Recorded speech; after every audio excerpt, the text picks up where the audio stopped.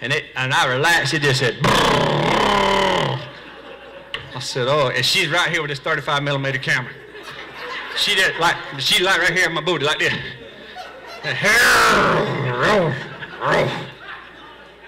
I said, oh, Jesus.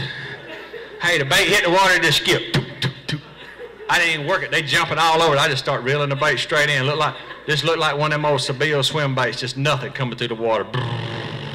I just reeled it right in. She ain't said a word now. And this sounded like rocks in a 5-gallon bucket. So we both know we're at this position in our life. I just reeled the rod in. I set it down on the front deck, and I turned and looked at this lady as well as I could and as polite as I could. I said, Miss Mary, I crapped my pants. And she said, without missing a beat, she said, son, are you sure? I said, ma'am, I am real sure that I have crapped my drawers. Dead serious. And I ain't talking about a little bit, I'm talking about embarrassing. And it's so bad that I can't even get down in that Triton and crank that Mercury up. I don't want to get down and sit down. There's a big fight that went on back here. So I put a life jacket on, you know, I'm mad, embarrassed. I got my knee up on the seat. I'm idling over here. If you ever go to Lake Hamilton, Arkansas, there's a house like every 4 inches in their mansions. They ain't nowhere to go. I find me one pine tree with some pretty rose bushes around it, out just right on the edge of the water out front of about a $3-4 million mansion. I'm a redneck now. Any port in a storm, them roses looking pretty good at this time. I just took that Triton and I idled up on the bank. Chug. I got up there, I said, I'll be back, Miss Mary. I come back to the boat, and I'm embarrassed. I mean, the fish done quit schooling. I done doo-dooed in my britches. Miss Mary's embarrassed. She said, well, if you don't mind, Gerald, one way over here on the bank, do you mind if I go? I said, not in them bushes you ain't. I'm going to go ahead and tell you right now. Find you somewhere else. When they come down, they're going to think Sasquatch is living in Hamilton, Arkansas, and he wearing a pair of loose-leg boxers. I'm going to go ahead and tell you. I get back out that day and I go on to catch myself 10 pounds. I end up making the Bass Masters Classic. That's a good day, but it's so funny because when I weighed in that day, that's when Fish Fisher was still with us. And Fish leans over, he puts his arm around me on stage. He said, Gerald, tell us a little bit about your day out there on the water today. I'm just sitting there looking at all y'all on TV. I'm like, well, I poo-pooed my britches. I don't want nobody looking. I had to go. You know, I said, I want to say, I ain't got no drawers on. I can tell you that. I caught 10 pounds. I made a classic, but I ain't got no drawers on. So if you ever really want to know what our world's like, there's a whole lot of that behind the scenes that'll never be out on TV. And people say, man, I can't believe that y'all do that stuff. I said, hey, man, I'm just like you guys. I mean, I live an everyday life, and I'm out there fighting to make a dollar, and stuff happens. And I'll just be honest with you, I may make a lot of smart aleck remarks, and people say, man, he just old redneck that's just too smart. And I make a lot of fun of myself. First person on my priority list when it comes to making fun of somebody is me, because I do some dumb stuff. I do some stuff so dumb, I just had to write a book about it one time. So that's just kind of how our life is. I just want to share a little bit of insight of that. And then, you know, I know what y'all saying. That man just told a story about poo-poo in his pants. He want to share the inside. Just letting y'all know I'm me. Y'all come to the Classic at Gunnersville. Y'all ever see me go up on an island? I'm not looking for shells. Don't mark that on your GPS. I promise you. I'm just up there doing a little nature exploring. Hollering from shaking the bush, boss. Anybody got a question? I seen somebody a minute ago had a hand up while I went on it. Yes, sir.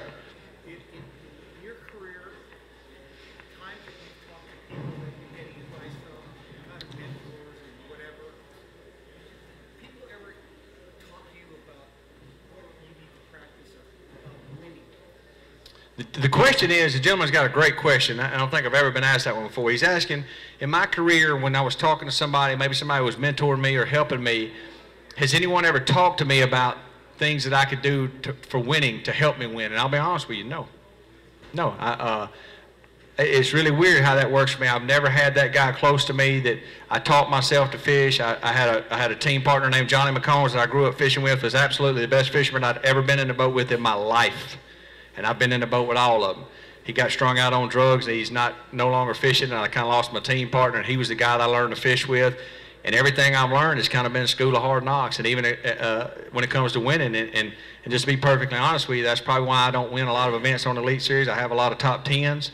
I'll make a lot of Bass Masters Classic, but sometimes when it gets right on the threshold of winning the big events, maybe I didn't handle that situation right, or maybe I don't manage my fish right. But I have not. I've talked to more people now about winning than people actually helped me about winning. You touched on something, managing your fish. How important do you think that is? I mean, when you're going to go in the Classic, and I hope you win, catch as much weight as you can every day, or how important do you think that is? Waiting. Great question is, how do you manage your fish? The gentleman was asking me, how do you manage your fish? You fish all these events. Do you sit and burn them down on day one? Do you get on a big school and sit there and catch everything you catch? Catch 20 pounds and cull two 18-pound stringers and come in and 23's leading. You're thinking, maybe I should have stayed on them harder. That's one of them touch and go things, man. I'm one of the guys that I'm gonna be honest with you. I play life reckless. I live it wide open. I'm one of them that, son, I don't leave nothing on the water. I'm just a kid at heart. If they bite in mine most of the time, I'm gonna stay and catch them. Unless I'm catching 12 inches, it's not gonna help me. If I'm catching big fish, I'm gonna stay and catch them. Because it's every time to me, if I pull off that spot, somebody's probably gonna have found it and they're gonna come in there and catch them too. And now I may back outside that spot and throw bigger baits. For instance, you're talking about the bass master. Yeah, to try to see if I can catch a bigger one, not catch the little ones. I may be on a school of 4-pounders at Kentucky Lake and I'm catching them on a deep diving crankbait, and I may pull outside that and start stroking a big white jig or something to see if I can catch a giant and not catch those, but yet guard it. It's kind of a fish management program, but most of the time if I'm junk fishing, I just pretty much try to get as many bites as I can and catch them. At the Classic this year, it's funny you asked that. I'm already prepared at the Classic. The way I plan on fishing on day 3 will not be the way I fish on day 2, and it will not be the way I fish on day 1. It'll be a protection of how I can manage my fish, and knowing that you could possibly have 70 or 80 boats following you, and you can't move. You can't make that adjustment. If I show 2 aces on day 1, you won't get to fish it no more. So you got to kind of stay. Day 1, that's a whole different level of competition than what you're trying to plot, and it's a lot of thinking goes involved in that. I think it's going to take about 26 pounds a day to win Gunners, well, maybe 27. So I don't need to come in anything less than 24 to have a chance to win, but you probably don't need to fish your number 1 spot right off the bat with the helicopters and the crowds and the spectators, because no matter what it is, when you leave there, somebody's going to fish it. They can't help it. Do you mean somebody in the tournament? Not somebody in the tournament, just somebody following you. They will fish it. That comes back to that PMA and that rubber band, because sometimes I got to pop it a lot. Because that's all you got, and you pull off there and somebody's fishing, they're idling over it, so it gets a little complicated. But fish management is most definitely a key at a tournament. I guess the question is, knowing if that's all you got, if it's the only spot you got, you might want to manage it a little better. Most of the time I've seen that people's pull off fish and end up getting beat by not fishing harder. It seems like fishing's like a momentum thing. When you get it going your way, you just kind of need to roll with it. Because there's no guarantee. You might come back here on day 2 and then not bite at all. The biggest school of fish I've ever found in my fishing career was at Toledo Bend when I lost to Dean Rojas by 1 ounce. I have never found a school of fish that big. It was the easiest, dumbest. I made 3 casts with an RC 2.5 and caught 3 sets of doubles. They were all 4-pounders. You couldn't throw it in there that 2 of them didn't eat it at the same time. It was the stupidest thing, and I didn't start there. I went to another spot and caught them. I said, I'm going to go check my number 1 spot. I went in there and I caught a 6 and a 4. It gave me about 22 pounds that day, and I left. The wind changed directions. I've never got another bite right there. Looking back on that, oh, Lord, I wish I'd have stayed there and caught every one of them on day 1. So it's a prime example. Sometimes you outthink yourself. I could have possibly sit there and caught 25, 26 pounds and won a tournament. Only lost by 1 ounce. So second guess yourself. Yes, sir. All the video that I've ever seen, from above or whatever it was, how close to those boats? How close do they get to you? I can hear them breathing. I can smell them smoking cigarettes. Okay.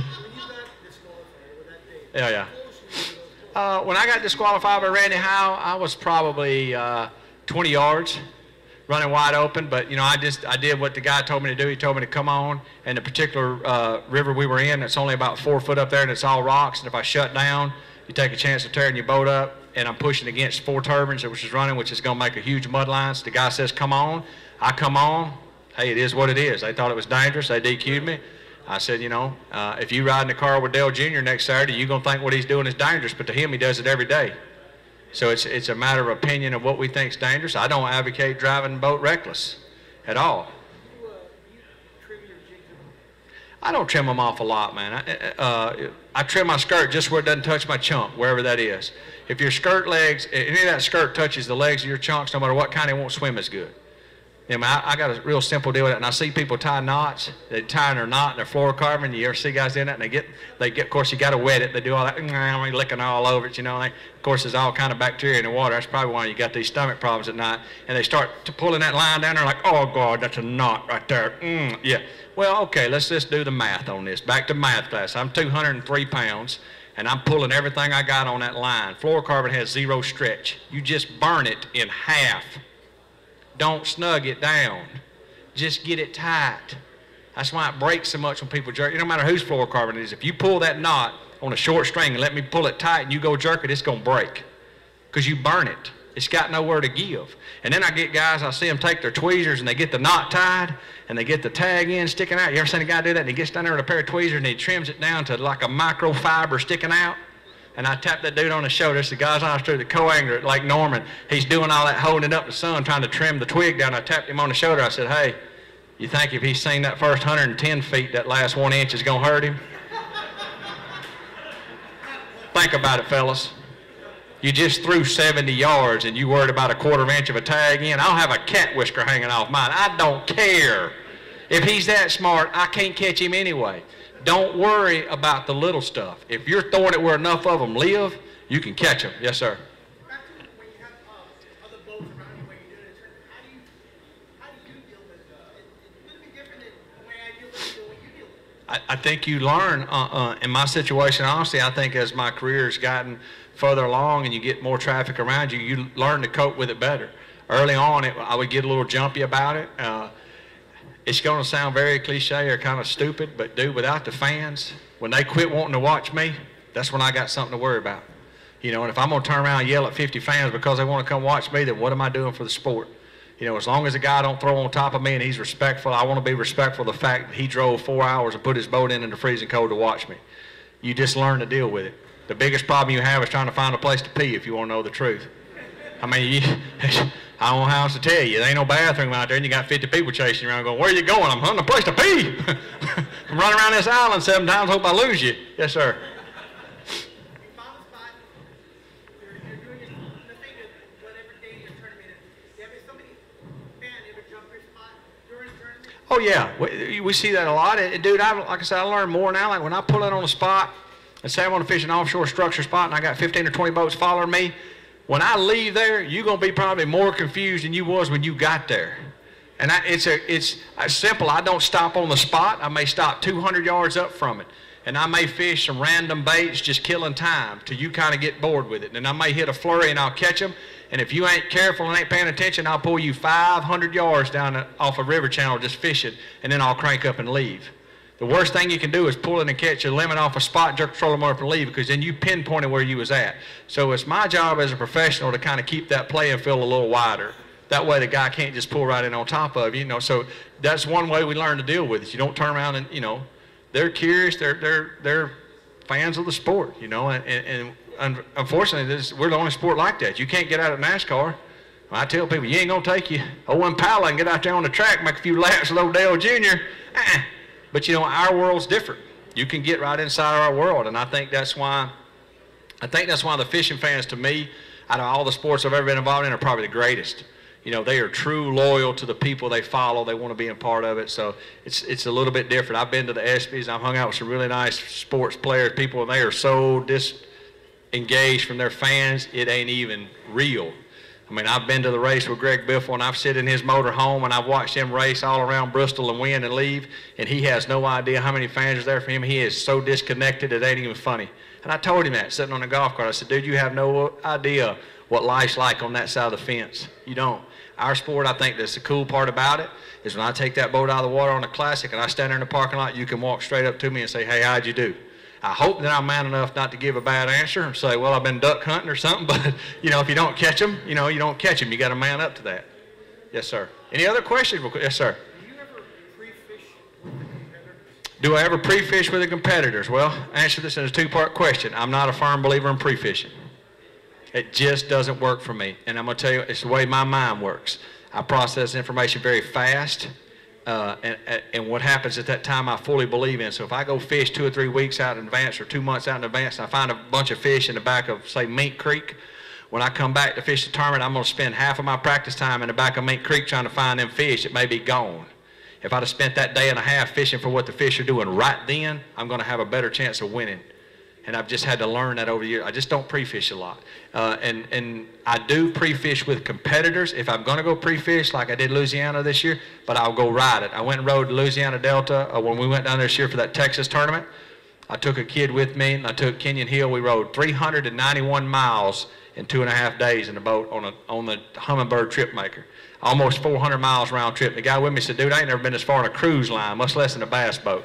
Never took a rod out. Never made a cast. Just simply want to learn my navigation and where I'm going. So I'm just not a firm believer in pre-fishing. It's just, now some people do. It's so weird because we have guys that go pre-fish, and buddy, they can beat you with it.